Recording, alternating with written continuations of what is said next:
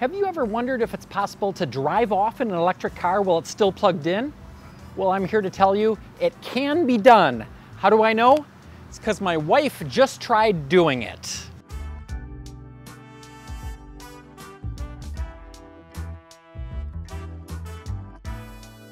Now, to be fair, she was very upset that it happened, and also fortunately there was no damage to the car.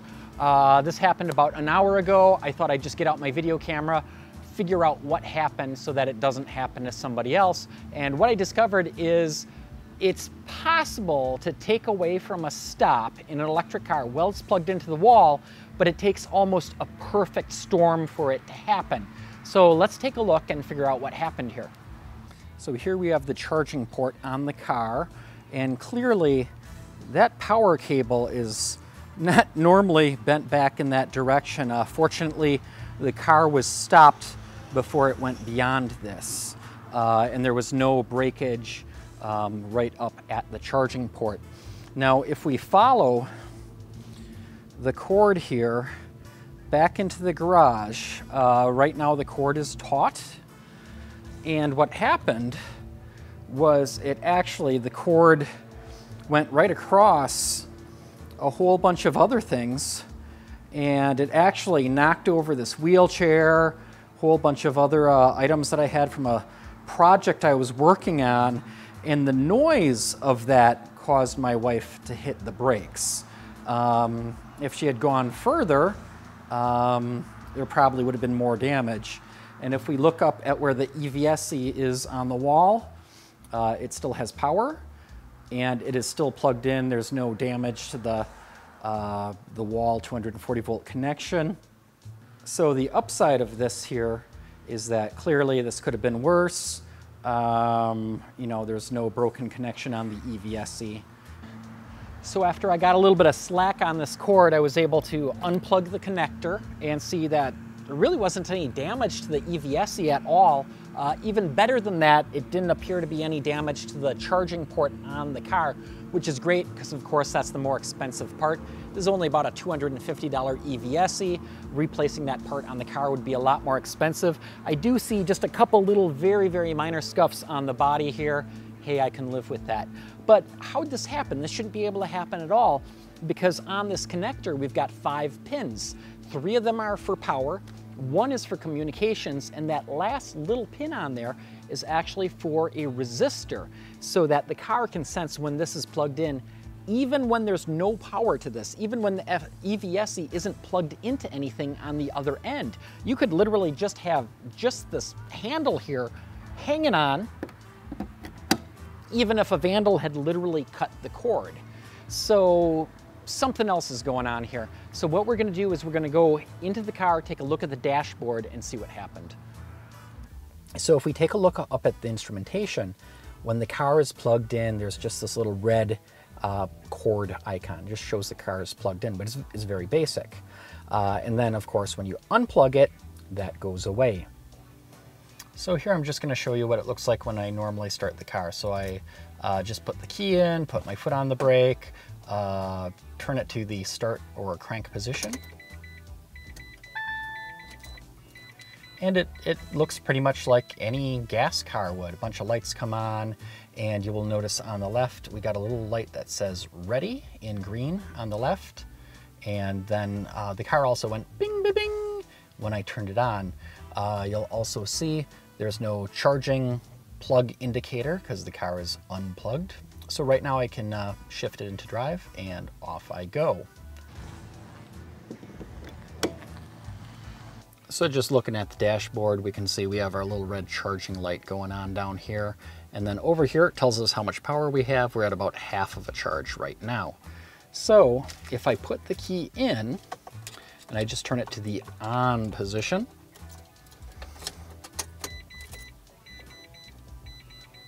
you know, you see a lot of those lights come on just like you would in a typical gas car. Airbag, hey, put your seatbelt on, stuff like that. However, we still see that little charge indicator that's still plugged in, and we did not hear our bing, bing, bing or ready light come on. Now, another part of all of this is that the charging port is on the passenger side, and that's based on the fact that this car was based on a Japanese right-hand drive gas vehicle.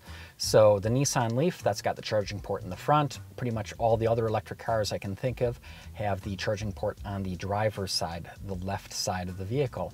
But on this car, you could actually hop in the driver's side and not even see that you're plugged in on the passenger side. But that still doesn't explain how the car was able to move. But if the car's turned on, but not in the drive mode, even if it's taken out of park, it shouldn't have been able to drive forward. So here's what happened there. My driveway isn't flat. It's ever so slightly downhill. So let's take a look at this. I'm actually in the car right now. I'm using a wireless microphone so you can hear me. With the car plugged in, I'm going to try to start the car. And it doesn't actually start. It doesn't say bing bing. I still see that little plug in sign is there, but everything else looks like it's ready to go. I'm going to put the car in drive. My foot's on the brake, and I just selected drive on the gear selector. Now, if I just take my foot off the brake as though I'm getting ready to go, now what I'm doing is I'm watching my charging cord in my passenger mirror while doing this, but if I just take my foot off the brake, in an automatic transmission style vehicle, the car should just start accelerating, but slowly. And that's exactly what happens when I start rolling downhill. It's gravity. It's just gravity moving the car forwards. And unfortunately, it can do it with enough power to rip that charging plug right out of the wall. And in the few moments that it takes for the driver to realize that the car is not on, it's already too late.